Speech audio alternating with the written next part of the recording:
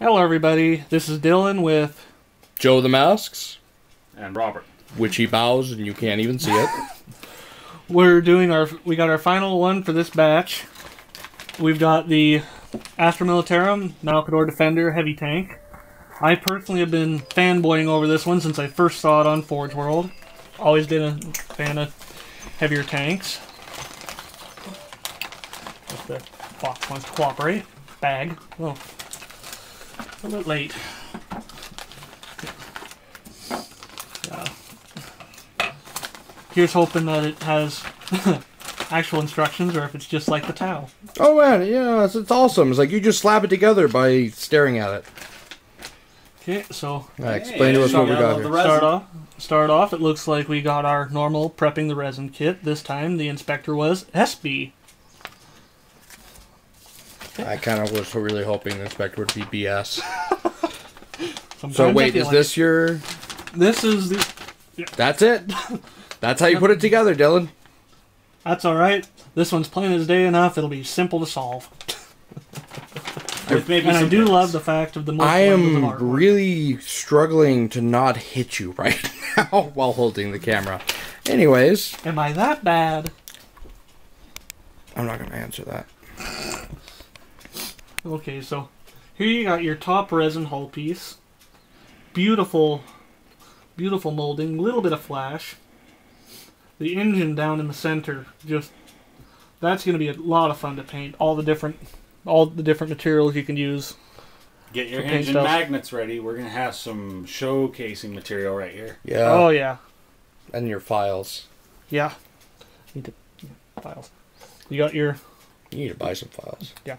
The top hatch, perfect, lovely little nubbed slots to just slide in and stick. Yeah.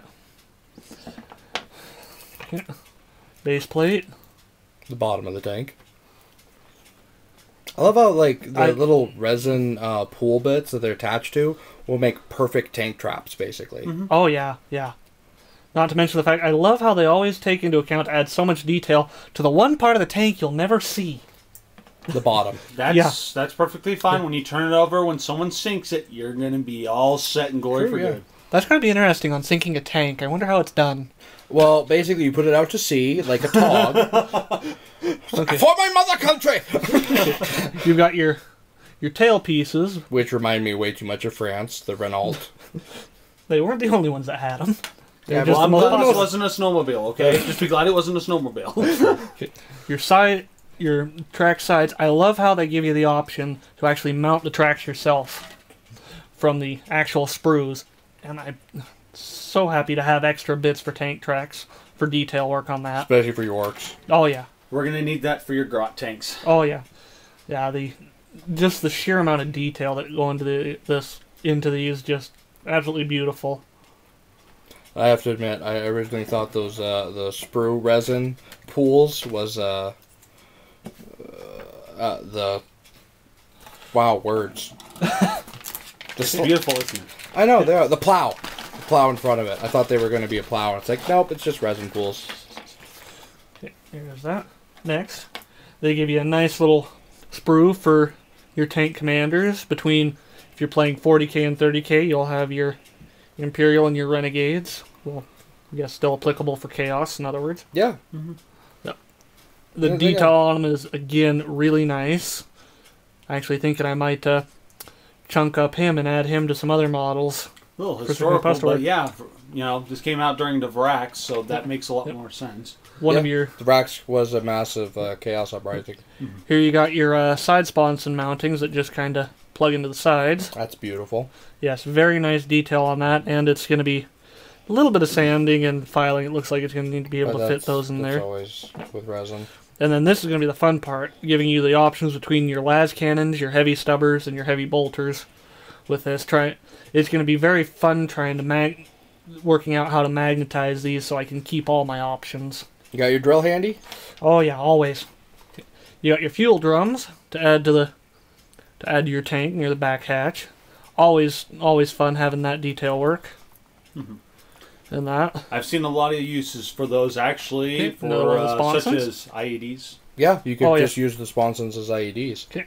Then you get your 5 turret plugs for the 5 holes in the top of the chassis with their heavy bolters. Trying to decide if I want to glue them in place or have them free sitting. I'm kind of leaning towards free sitting at the moment. It looks like it can easily be made for the free sitting, especially since it has that top hatch that falls over top of it. So not to mention, I love the fact that they molded in the individual barrels, so you don't have to drill them. Yeah, like you usually have to do. For how all the standard 40K stuff is always, oh, the tip of the barrel is flat. Time to drill. I kind of wonder. Oh, yep, even the tip of the las pistol is indented a little bit in its mold. You see, I'm actually really liking Forge World, this being the first order that we made, because they go the extra mile for their detail. It seems so far like it's really worth the money. Oh, yeah. Then you have I've not been sad with the product I got from them. Yeah. Then you got your demolisher cannon for the front mount. This one I'm probably going to glue in place because you don't have any other choices. Yeah. Well, you do. I just don't have any available currently. Well, what are the other choices? A las cannon, which... Why would you put a las cannon instead of a demolisher? Yeah, it's better. You got your I guess if you want the ports. long range, if you want it in the back. True. Las cannon does have a higher range. At that point, side sponson las cannons. Point. Okay, so you get the best of both worlds. You have your engine cover, which... That's the bottom. Very nice riveted detail so that you could actually cut along its seam line here and have it actually sitting open. Actually, or just sitting still. still. Do. Especially with how detailed that engine is. Yeah. It'd be nice to have it open and like maybe have an Imperial Guardman sitting back there working on it. Yep. Then you also have your tank hatches with spotlight that comes along with it. That looks like that's going to be fun. Yeah. Well, the old night. This was built during the old night fight rules, where where spotlights actually mattered. Yeah. I don't even know what spotlights do in the new. They confer against night fighting, which is pretty much a 6+ save in the open. Yep. That's it. And yeah, that looks like that is everything. Doesn't matter range hardly anymore, except for the 6+ save. So that's it. All right. So yeah, here's the instruction booklet that tells them everything in it. Give you a better look at that. Giving you a detail layout of everything that you get. And just beautiful model. I've been wanting one for a long time now, and just because the simple thought, what's better to have on the battlefield than a portable bunker? Which is basically what it is. And it is going to be fun as hell to assemble, fun as hell to play. And it's been great talking to you guys. You guys have a good night.